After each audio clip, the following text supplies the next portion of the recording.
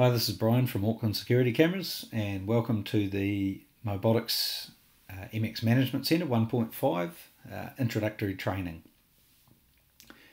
Now, before we get into the training, the first thing you've got to know is the firmware of your cameras. Any cameras that you have loaded into your system must be greater than 4.3.2.72.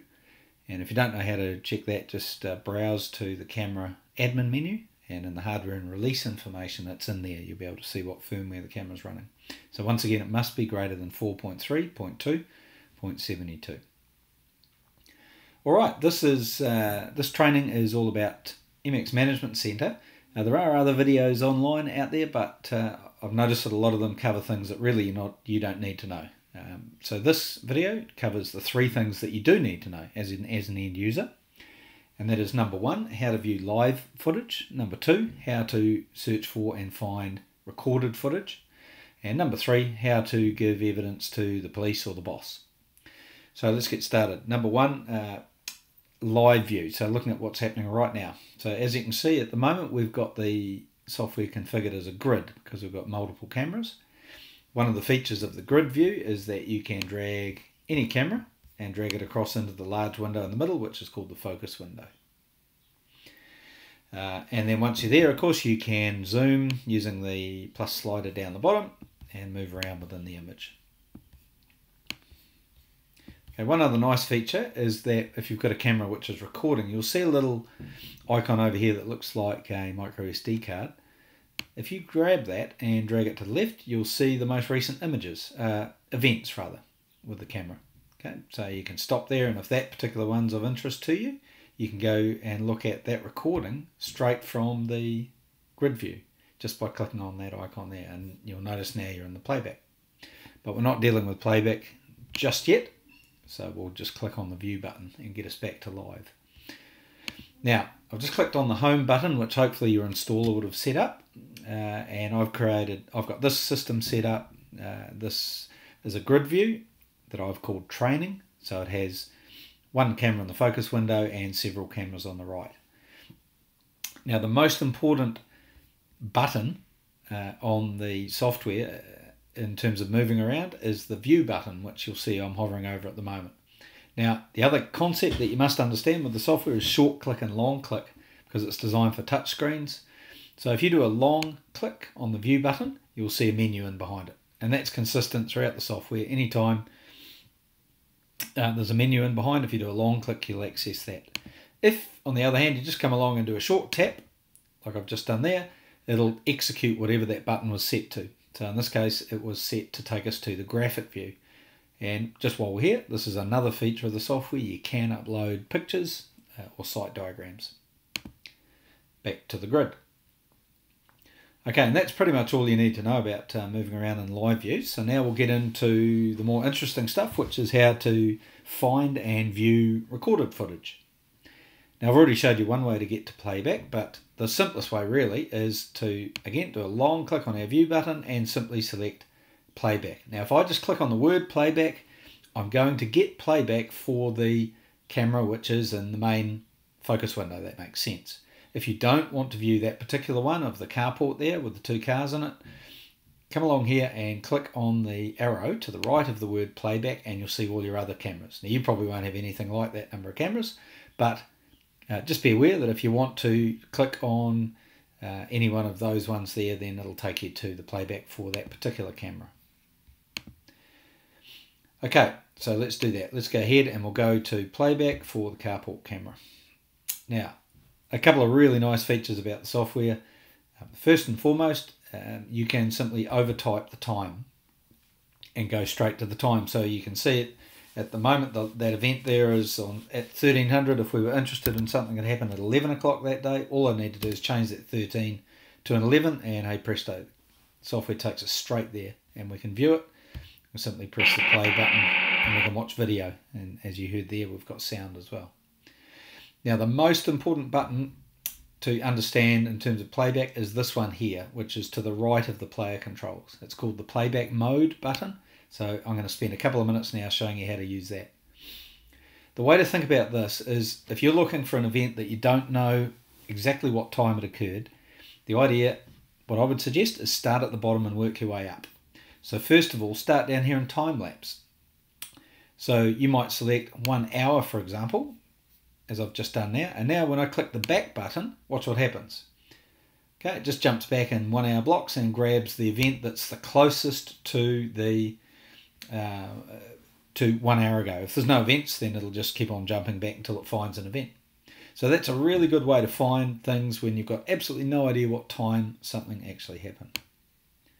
In some cases, not even you don't even know what day it happened. So it can really quickly zero you in on that. Now, once you get close to where you think your incident was, the next step to get a bit more fine-grained in your search is use the image playback.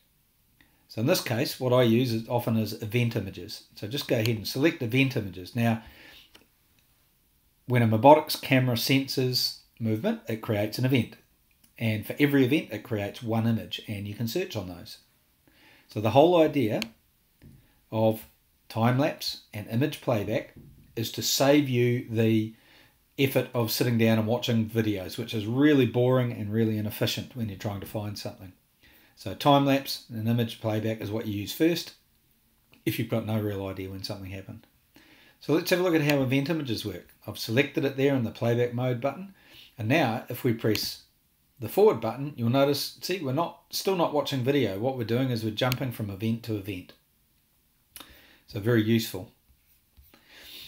Okay, so that's pretty much it. The player controls are pretty much like any DVD player, forward, backwards. That's a little speed control, the circle in the middle. One other nice feature about playback is you can flag clips. So if I just click on that flag, you'll see it's just acknowledged there. And now let's change the time to 1400. Click on that. So we'll go to another event. And let's say this event was also of interest to us. We want to come back to it later. Again, just click on the flag. And now when we do a long click on the flag, you'll see that we've got a bunch of clips. There's a couple I did yesterday, and there's these two today. So what we can do now is we can go in here and click on the pencil and simply rename these clips. So we can, I normally use the, leave the date and the time, and then just go in and call this one maybe clip 3, and call this one clip 4. Okay, and then click on the pencil again, and you'll see now we've got some clips saved there, and we can come back to these later and have a look at them. All right, and now the final part, the third thing, remember. So the first thing was how to look at live video. We've covered that. Second thing was how to find recorded video. And the third thing is how to give evidence to somebody, maybe the police or the boss. Really simple. It's a 3-step process, really. Number 1, navigate, use your search tools, which we've just been over, and find the beginning of the incident. So let's say, for argument's sake, we've got to the start of the incident here. And then come right over onto the left, and you'll see a little grey flag. Just click on that, and you'll notice that it goes green, and so does the one at the other end of the timeline. What that's done is just added 60 seconds to that time. And now the next step is simply go to the export button, which is that one there, and then click on PC. And what PC does is it asks you then where you want to save it, and in this case we'll just save it to the desktop, but we'll just cancel out of that. What selecting PC does is it saves the file as an AVI file, which is easy to view by anybody. Pretty much anyone can view that. Okay, and so it's as simple as that. That just adds 60 seconds. If you really want to get carried away, you can right click on the little flag there, and you can adjust the start and the end time. But 60 seconds is a nice rule of thumb. I would say when you export footage, make sure that you export seconds rather than minutes, and never export hours. These are big files, high resolution images. So you'll find that most incidents only take seconds anyway. Now, one other feature before we leave is on the playback is you can always tell with a camera, Mobotix camera, how far back your footage goes by using this little slider here. So you'll see there the most recent event was today at 13:02, and if we drag it all the way across to the left, the earliest event was Wednesday the 23rd at 12:34. So that's just a quick way, just a little tip. Quite often I get asked how far back does footage go. You can quickly tell in the software by going into playback and just using that little time slider. All right, that about covers it. One nice feature of the software is the help, context sensitive help. So if you click on the question mark, you'll see that you've got help here. And if we come over here on snapshot, for example, we'll just click on the blue bar there for snapshot, and here's some context sensitive help, which explains that feature of the program. And then once you're finished with anything like this, where you can see those blue bars, you just simply click on any of the grey areas and that will get rid of that. Okay, and then if you ever get lost, go home, which is an important thing which should have been set up for you by your installer, and it would have been if it was with Auckland security cameras. Okay, so that's a quick introduction to the excellent Mobotix MX Management Center software. This is version 1.5 of the software, which is the latest as of September 17.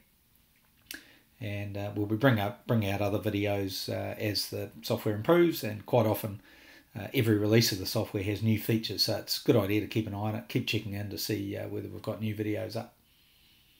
Okay, this has been Brian from Auckland Security Cameras. Thanks for watching.